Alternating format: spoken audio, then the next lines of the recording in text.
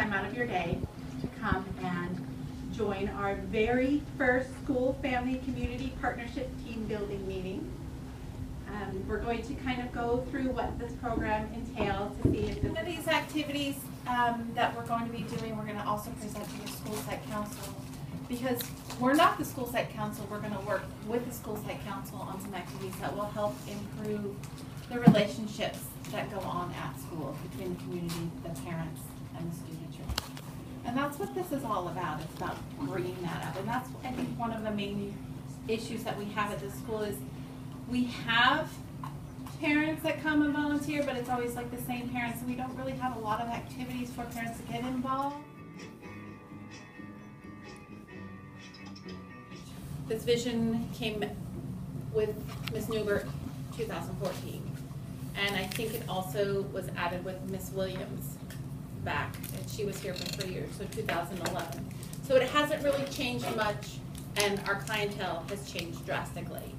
So I'm thinking that we need to come up with some things that we need to either add to Ms. Newbert's vision to make it a school-wide vision that fits the needs of our kids, and also, you know, getting input from other people who are also affected by this vision too, you know, parents, PTA, community members. So is there anything, and I could talk with Ms. Newbert when we go to our school site council, is there anything that you would like to add to the vision that we currently have, or pull from the vision that I show? Is everyone, all students, every student will become proficient and advanced, because not all students are going to get there. So what problem I have, oh sorry Stephen, what problem I have with it is without excuse, without exceptions, because we are a school that provides a lot of excuses and a lot of exceptions, right? We do provide a lot of excuses for our kids. So I think that bugs me the most, like that. I think it's maybe not necessarily an untrue statement, but maybe it's not an accurate statement of where they are today. Because as a parent of a child who's had some challenges, both physically, well, more mentally than whether it was physical, he's a drug addict. Some things he can't help, but in our house, find that's not an excuse. That's like a condition. That's your reality. So you have to figure out how to operate in that reality. It doesn't become someone else's problem. Like maybe not proficient, but I do think every kid should make growth. Right. Yeah. Like we can't say, like you said, these kids come with these problems and they're allowed to just sit there and do nothing. Every student does have to make growth. So maybe proficient is not what they can reach, but there should be growth. Like you're basing every kid's standards based on what where they're at, their level. Because we do that in reading. I mean, we put them at a reading level, we teach them at that reading level. What would be any different in putting that in standard form, in the sense of saying this is what they're going to reach, this is their growth window? Without excuses. Like as a teacher, I'm not going to make excuse. He has a hard life, so I'm not going to like push him. So for me, I see it differently. Like I'm not going to make an excuse. He can't make an excuse. I'm not going to let that kid say I've had a bad day, or my mom's this or my dad's that. Yeah. So I see it that way. Like every kid, no matter what, without any excuses, will grow. Second and third grade level, coming into fifth grade. So say I was a super teacher. Let's just say I was a super teacher. You are. And I got them to grow, but not grow so far to leave me on fifth grade level, because they're coming in so low, second and third grade level. I might get them to grow, but it may only get them to fourth grade. So it does need to be their full potential. Because if a child coming in the second grade reading level and he leaves me on fourth grade, that's a lot of growth. He may not leave me on grade level, on fifth grade level, but there's a lot of growth. So there does need to be something in there with the child's full potential, because that looks different for every kid in the school.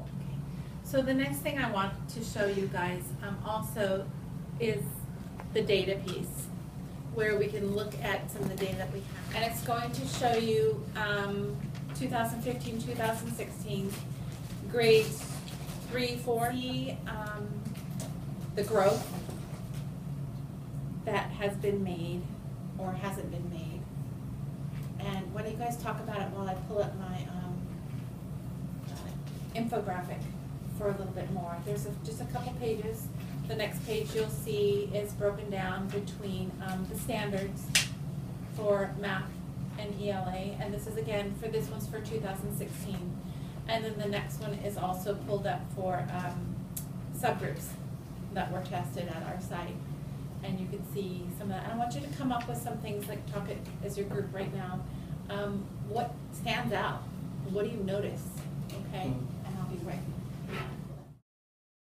There has to be some preparation for the test. So like the school I came from in Oklahoma, we started talking about the test from day one, like from the beginning. Mm-hmm. Not necessarily with the kids and not pressuring and set up goals. And we can just go through this portion here, and then the next portion. That's a great segue, Miss Darlene. So I want to show a video, and we saw it in our staff meeting. And this video is all about hopes and dreams of this school. And I want you to write down a hope as that you want to see from this group for the school community, and then a hope of your own that you want to see out of this. Okay, so you're gonna have two hopes. Mr. Gallagher, I have some little post-it notes there, and you can write them on the post-it notes. Okay, so it's about 3 minutes, and then we're gonna kind of wrap it up. Miss Darlene.